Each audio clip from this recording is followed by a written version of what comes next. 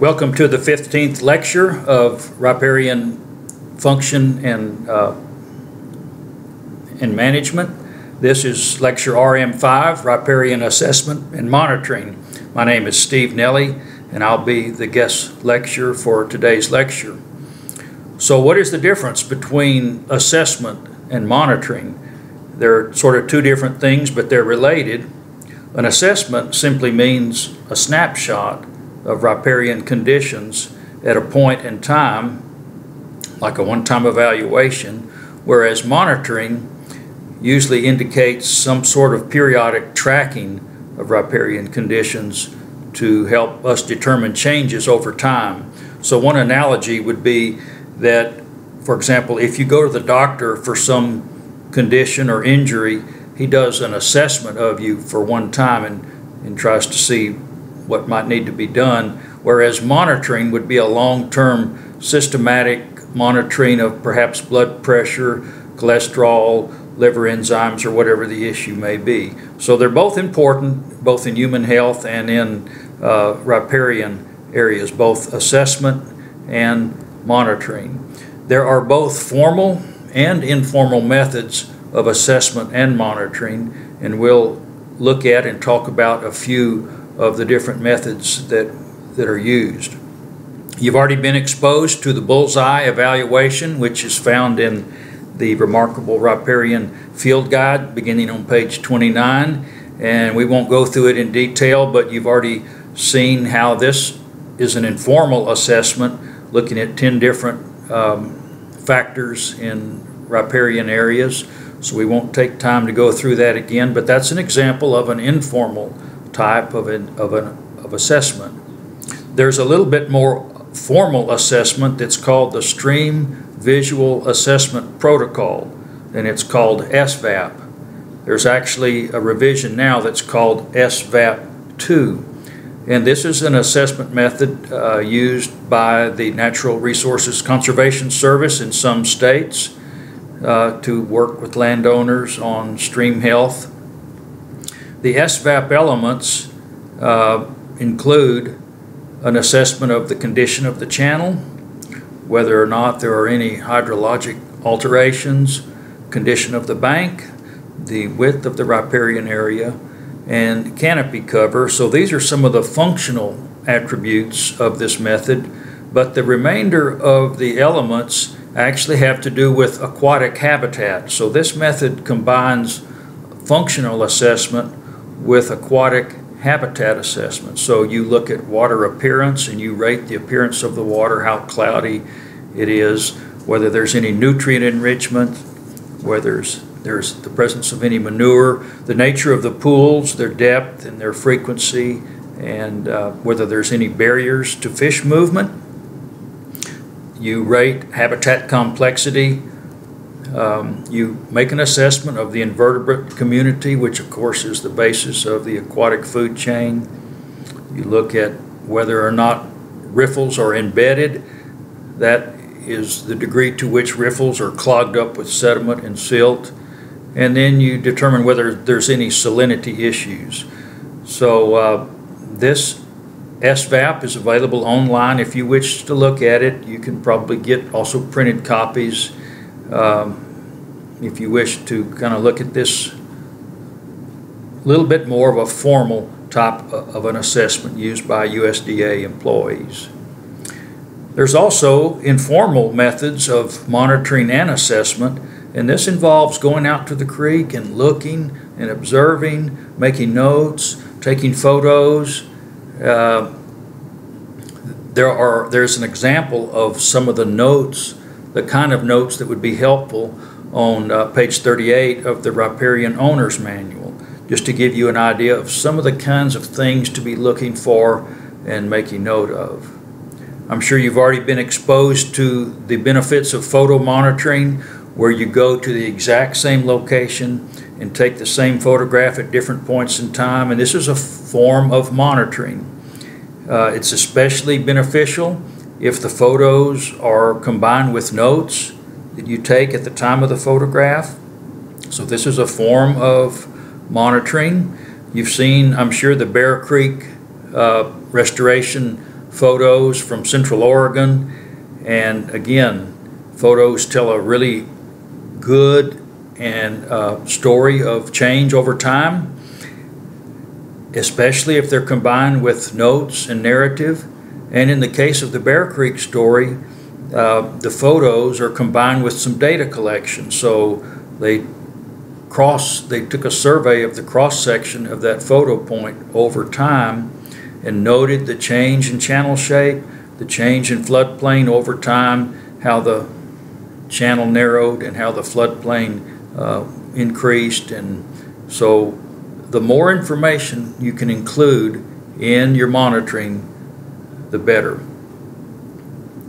There's also formal monitoring methods. These are usually fixed, systematic protocols which allow for repeatability over time, greater precision, accuracy, and statistical relevance. This is important because if different people go out to the creek over time, they'll be doing that monitoring in exactly the same way as the previous crew.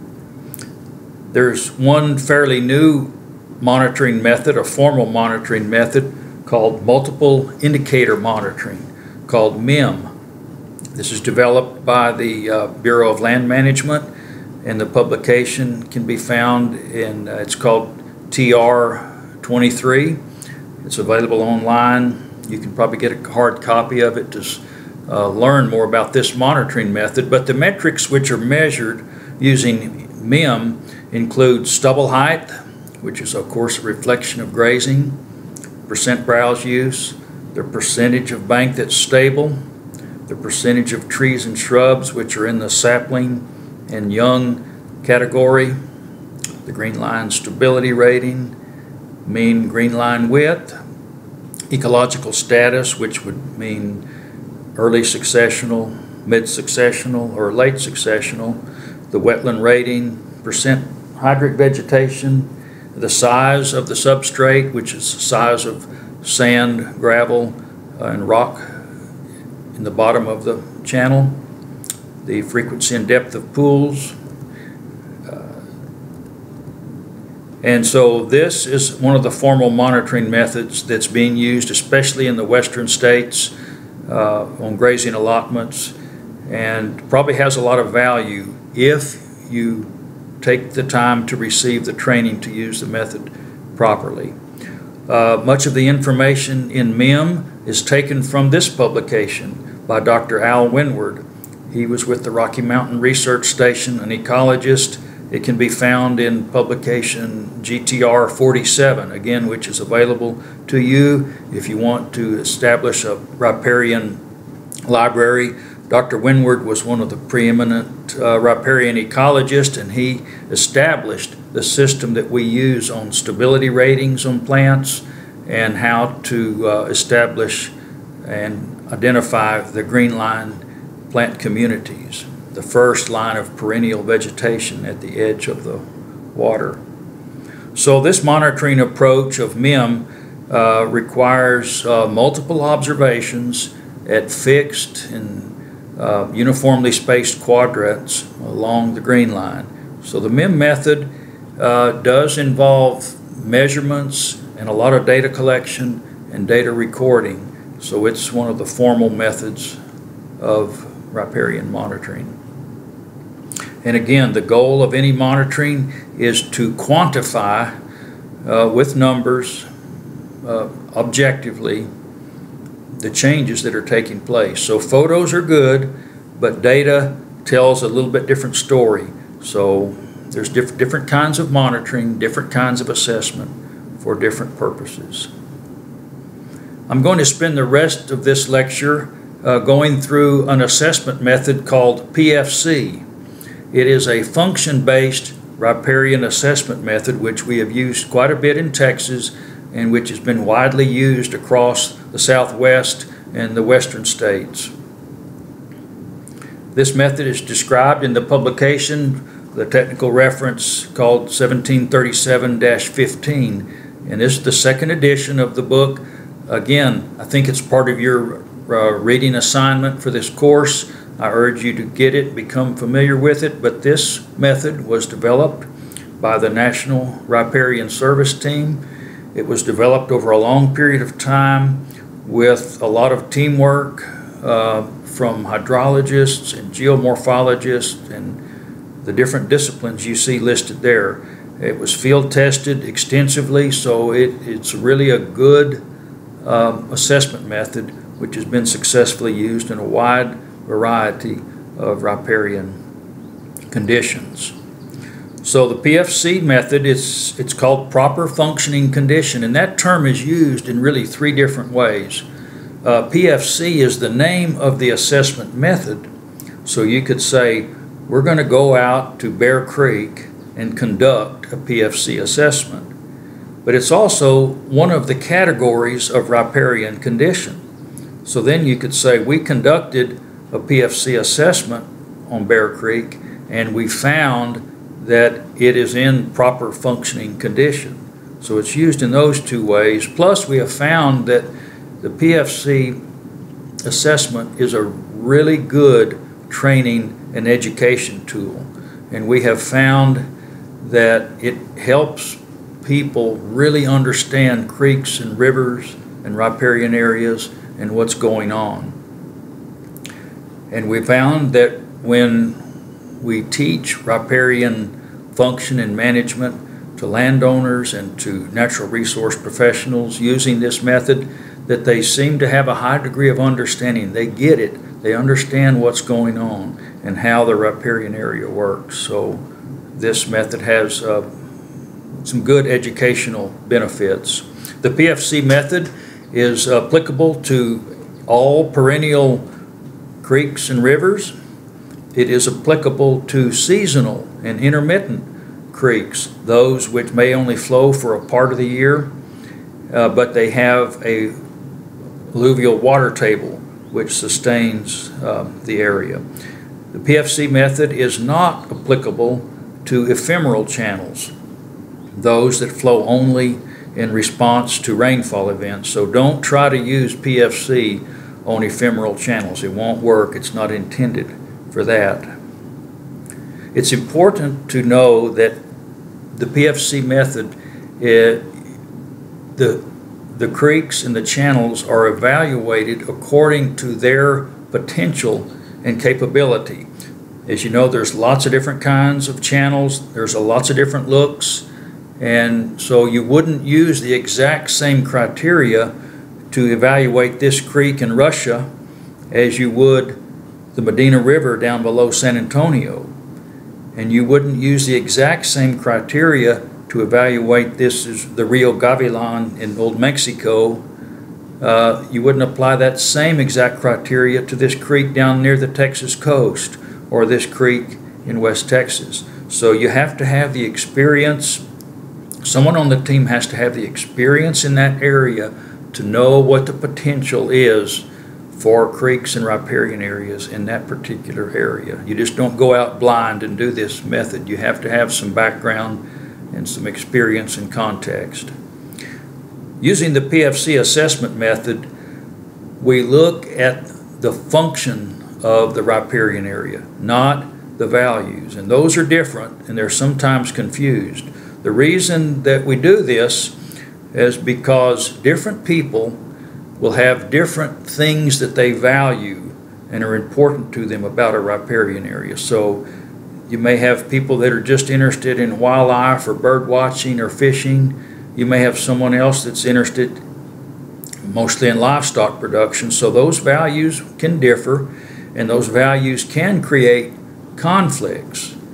But people can usually agree on function. So all of the different value type judgments would be able to agree we all want a healthy, functional riparian area. So that's why we emphasize function over values. And the goal is to help people understand what's going on, what are the underlying functional processes in the riparian system.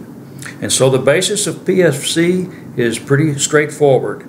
How and why does the creek and riparian area operate and function the way it does? And you've already learned that riparian areas operate under the interaction of hydrology, the geomorphology, which is the erosion and deposition of soil material and vegetation. And therefore, when you conduct a PFC assessment, you don't ever go out there by yourself. It's always done with an interdisciplinary team. As a minimum, that team needs to have people with expertise in hydrology, with knowledge of geomorphology, and with knowledge of vegetation. At least those three disciplines need to be represented on a team that's doing a PFC assessment. Now, you can have others that go along with different kinds of expertise, but you need to have people with some experience in those three areas to do a good job of a PFC assessment. You don't ever go out solo to do an assessment. When conducting a PFC assessment, or really other assessments too, you begin by looking at the components of the creek, the parts. You're studying and evaluating the channel and the banks and the floodplain and the sediment and the base flow, the flooding characteristics, the presence of a water table. You're looking at vegetation and large wood and the organic inputs into the system. But you're not just looking at the parts, you're also looking at the processes and the dynamics that are taking place over time, the changes that are taking place. And I'm sure you've been already exposed to many of these things, but all of these things together are used to help conduct a PFC assessment. And really you're asking this simple question: is this riparian area functioning properly? And just by way of review, I know that you have already been exposed to the definition of a properly functioning riparian area as one that has the adequate vegetation, landscape formation, or large woody material to dissipate energy, to stabilize the banks, to reduce erosion, to help trap sediment, which builds the floodplain and which stores water, provides a place for floodwater retention, provides for groundwater recharge, and therefore a maintenance of base flow. These are those physical attributes that define a properly functioning riparian area. And you've also seen that these are what provide the basis for the values that society wants from creeks and rivers: the forage and the water quality and the wildlife, and these things that people desire from creeks. So one of the main take-home messages of this entire course is that the physical processes of function are what provide for the values that we want from creeks and rivers. So again, it's important to remember that it's the function that provides for and produces the values that we want. So I want to go through the PFC method very quickly. It's a 17-point checklist. You will find this checklist on page 111 of the TR15 publication if you want to follow along. But there are 5 items that relate to hydrology. There are 7 items that relate to vegetation and 5 items that relate to geomorphology. So it's in 3 sections. And so here's a summary of the PFC checklist. Item number 1 under hydrology simply asks, is there a floodplain that is accessible to frequent flood events? It's not asking the condition of the floodplain, it's just asking, is there a floodplain that's accessible in relatively frequent flood events? Yes or no? All of these items are answered with a yes or no, or in some cases, a not applicable. Item number 2 has to do with the stability of beaver dams. So if your creek doesn't have beaver dams, you skip it and you put an NA. But if the area does have beaver dams, you're evaluating whether or not those dams are stable, because an unstable beaver dam can really cause some problems. When those dams wash out, they can cause some real problems. But a stable beaver dam is actually usually a good thing to see in a riparian area.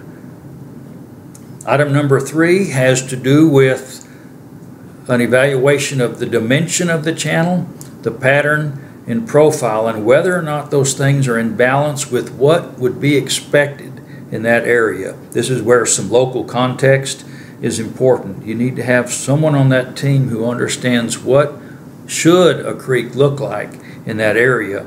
And so here's where you're looking at the width-depth ratio. You're looking at the degree of sinuosity or meandering in that channel and the gradient or steepness of the channel. And you can see now why you need to have someone on that team who is experienced in hydrology. Item number 4 on the checklist has to do with the width of the riparian area and whether or not the riparian area has reached its potential extent or whether it's increasing. Obviously in this photo there's almost a near absence of any riparian area, so this particular location would receive a really strong no answer. There's really not a good riparian width at all. Big problem. And the last item under hydrology, item 5, has to do with whether or not there are any impairments in the riparian area, visual impairments that can be traced to and caused by disturbances in the upland or something upstream. So we're looking at something like some perhaps gravel or caliche mining or some sort of construction which is delivering abnormal amounts of sediment to the channel. So you're looking at what is happening upstream and in the contributing watershed which might be impairing the riparian area. Beginning with the vegetation part of the checklist, item number 6 has to do with the diversity of stabilizing vegetation.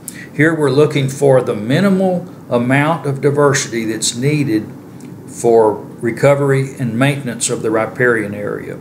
It's not asking whether it has the maximum pristine diversity of plants, but just whether it has enough to begin to recover or maintain conditions. So we're usually looking at 2 or 3 species of grasses and sedges, 2 or 3 species of shrubs as that minimal criteria needed to recover a riparian area. Item 7 on the checklist has to do with the recruitment and reproduction of riparian plants. So you're forcing yourself to look specifically for young plants, young saplings, young shrubs, new plants of sedges and grasses. And so here you see a young sycamore, and it indicates that there's reproduction taking place. It's a really vital aspect of healthy riparian vegetation, that it's actively reproducing.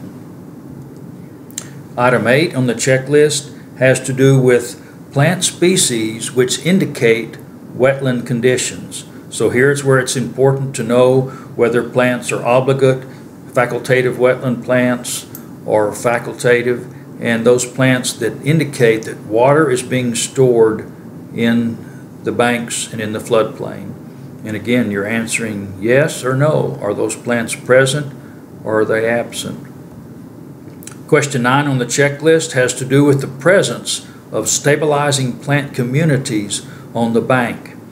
So again, here is where it's important that you understand the concept of stability rating and how strong-rooted the plants are and whether they're strong enough to hold those banks together during high flow events. So again, you use your field guide not only to identify the plants, but to understand what their stability rating is.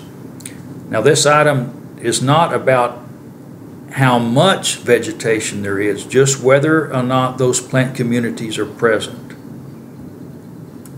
Item 10 on the checklist has to do with plant vigor.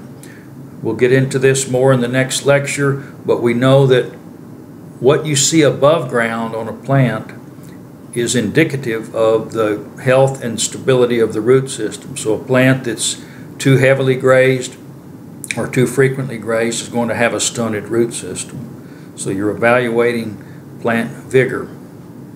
And now question 11 on the checklist has to do with the amount of stabilizing vegetation.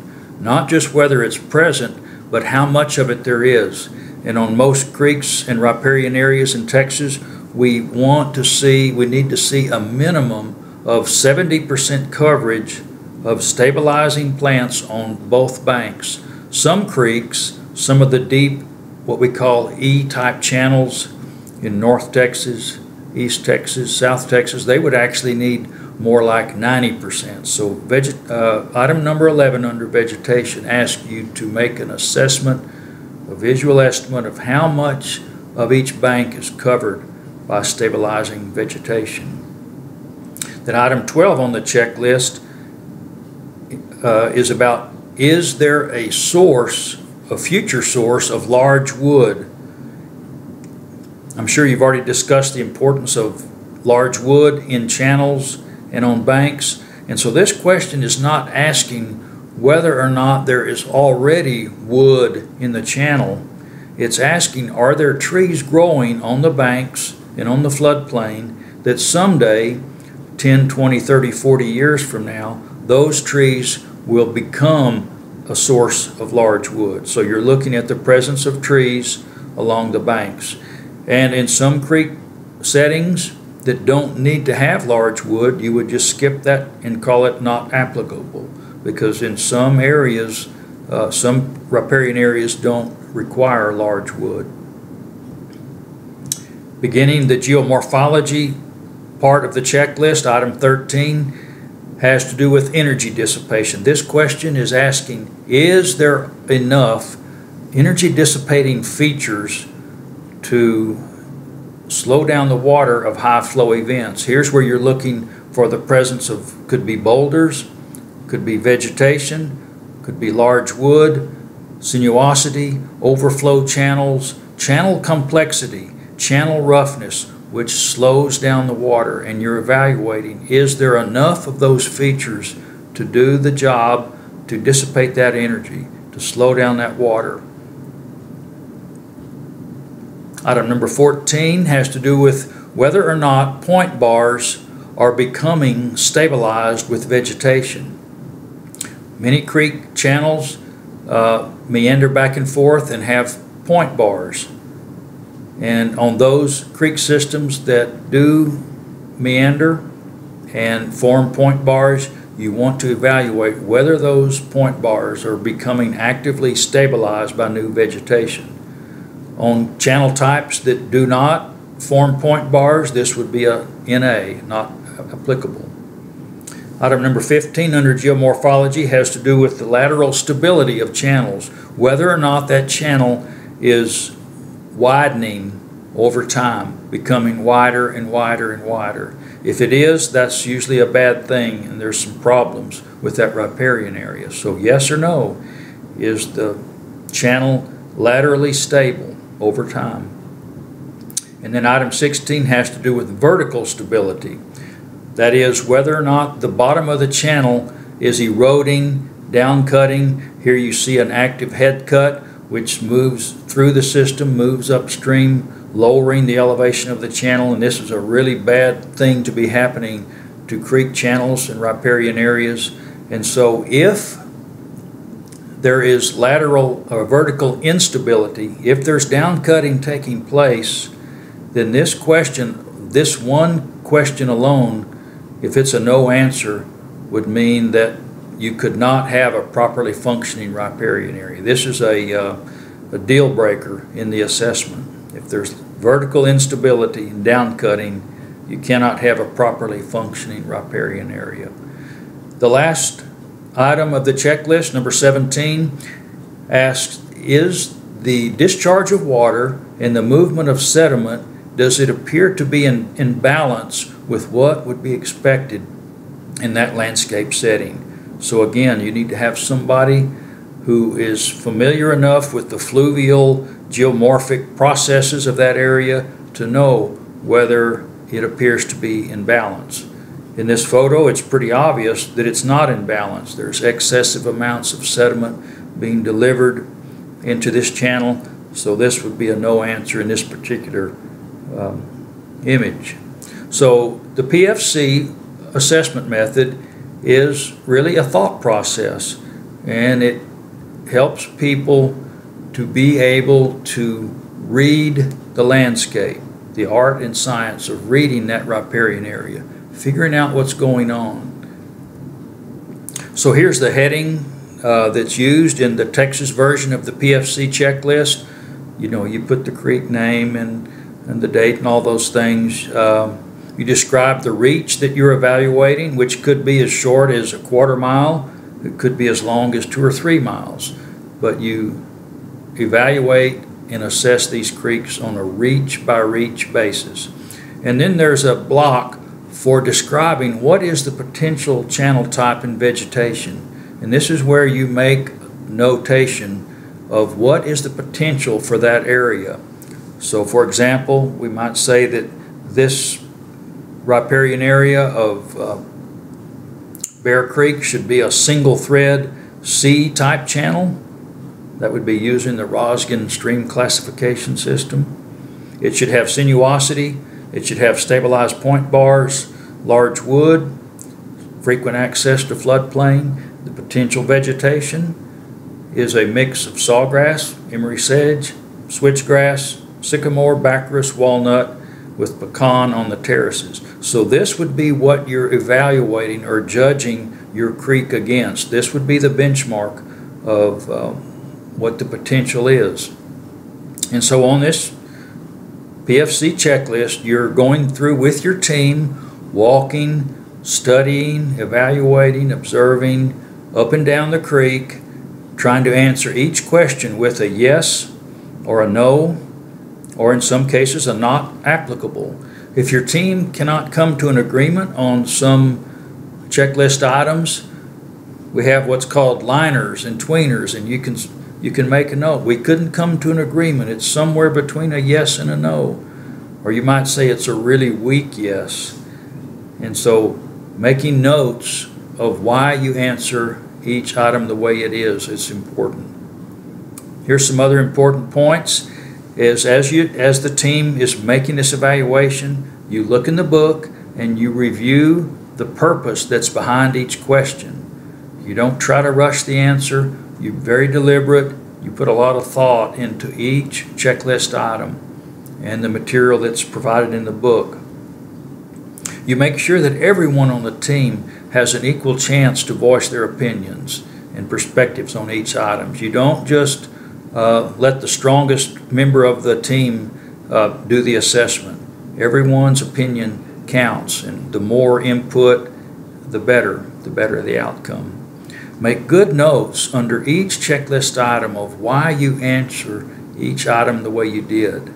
The notes are probably more important than how you answer each question, because they provide your rationale. And you use this process to understand what is happening in that riparian area.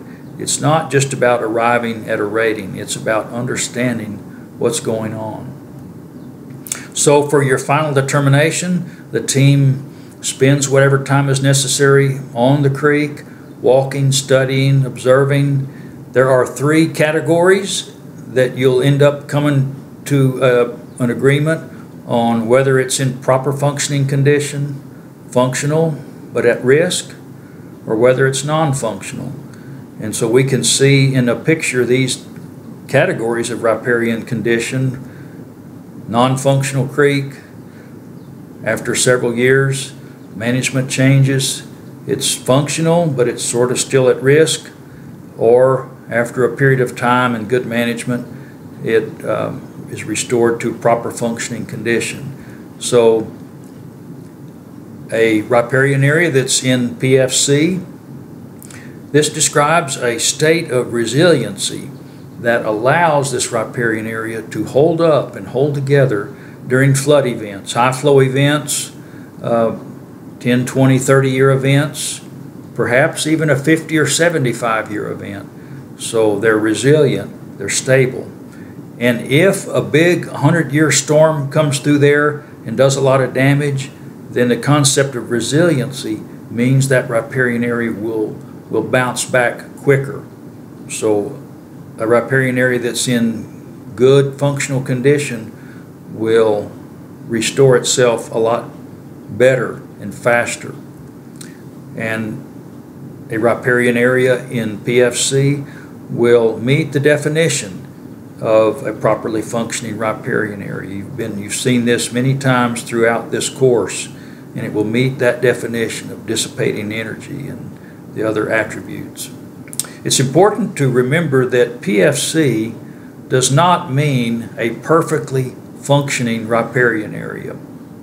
PFC is simply that threshold of when a riparian area begins to function properly but not perfectly. Think of an analogy of if you make a C in your chemistry course, you'd rather have an A or a B, but a C at least means you passed the course. And a PFC designation means that riparian area, it may not be perfect, but it's adequately functioning to meet the definition criteria. So keep that in mind, that a riparian area that's in proper functioning condition can still usually be even better, and it can improve above PFC condition. A functional at-risk rating, which is abbreviated FAR, means a riparian area that is in functional condition partially or on a limited basis, but it has a high probability of damage and impairment during a 10 or 25 or 30 year high flow event. So it's going to unravel. There's going to be some damage expected if a riparian area is functional but at risk. And of course, a non-functional riparian area is one that clearly lacks the elements in the definition. There will usually be a majority of no answers on the checklist, but there will also usually be some yes answers. So it's a consensus determination by the team of what condition it's in. So for example, if you agree that after looking at all 17 checklist items that the riparian area should be rated functional at risk, then the next thing you do is you look at the thermometer to the right and you determine where on that scale is the condition. And so if you decide that it's a functional at risk system, but it's very high functional at risk, it's not very far from being PFC, that tells you something a lot different than if it's at the lower end of functional at risk. So you attempt to put a mark on that thermometer of where it is along that line. And if you rate a riparian area at functional at risk, then you want to look at the trend. What is the apparent trend? What's really what you think is happening? And if you think the trend is upward, then that's really a good sign, because perhaps in a year or two it will be able to cross that line and become in PFC. Make good notes of why you rate the area the way you did, notes that give you an indication of trend, and those are just as important as the final rating. There's also a section on the assessment that allows the team members to identify any things which might be hindering that riparian area from becoming functional. And I think you've already been exposed to these hindering factors, so I won't go through them, but it gives a chance for the team to see what might be happening that could be keeping that riparian area from becoming functional. And this would be a good hint to the manager or the landowner of perhaps some changes that would be appropriate. So I hope that during this course and after this course you will spend time on a creek, on creeks, on riparian areas, perhaps with classmates or others, evaluating, observing, studying, trying to learn what's going on in these riparian areas. You might use one of the assessment or monitoring methods we've discussed, whether it's the bullseye method, whether it's the PFC assessment. Perhaps later, if you receive the adequate training, you would actually be able to use the MEM method.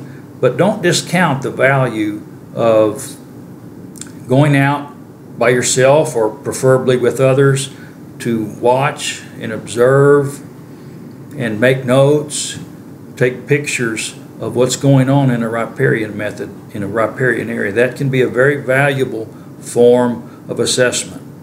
And it's very true what has been said, that the more you look, the more you will see. The more you look, the more you're going to learn. So get out there on creeks, with or without a formal method, and start watching and observing and taking notes, learning about these riparian areas. An assessment or a monitoring method doesn't tell you exactly how to fix a degraded creek, but what it does is it helps the observer to be able to understand those processes by which creeks recover. When waters spill out over the floodplain, when sediment is added to the floodplain and seeds of new plants, and as those plants begin to grow and thicken up and dissipate energy, you begin to learn how creeks respond to floods and to different practices, and you'll become a better riparian expert by studying and using these evaluation methods and monitoring methods. So this concludes lecture number 15 in the course, and I've enjoyed being able to be a part of this course.